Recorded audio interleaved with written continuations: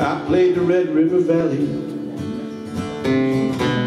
He'd sit in the kitchen and he'd cry, run his fingers through 70 years of living.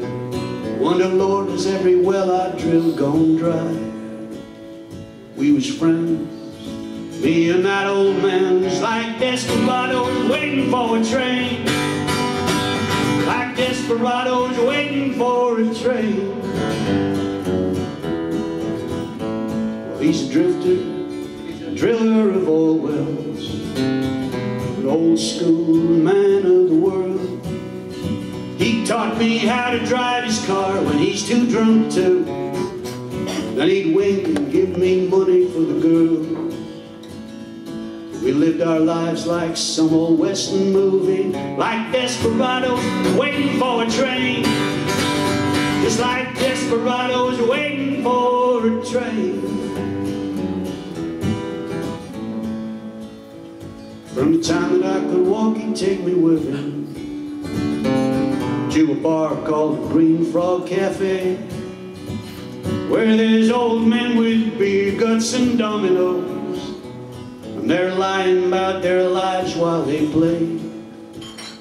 And I was just a kid and they all called me sidekick, like desperadoes waiting for a train. Like desperadoes waiting for a train. One day I looked up and he was pushing 80. There's brown tobacco stains all down his chin. Well, to me, he's one of the heroes of this country. So why is he all dressed up like them old men, drinking beer and playing Moon in 42? Like desperadoes waiting for a train.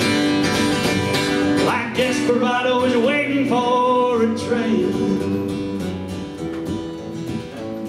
On the day before he died, I went to see him. Well, I was grown and he was almost gone. So we closed our eyes and dreamed us up a kitchen. We sang another verse to that old song, and he said, "So long, Jack, that son of a bitch is coming." Like desperadoes waiting for a train. Like desperadoes waiting for a train. Just like desperadoes waiting for a train.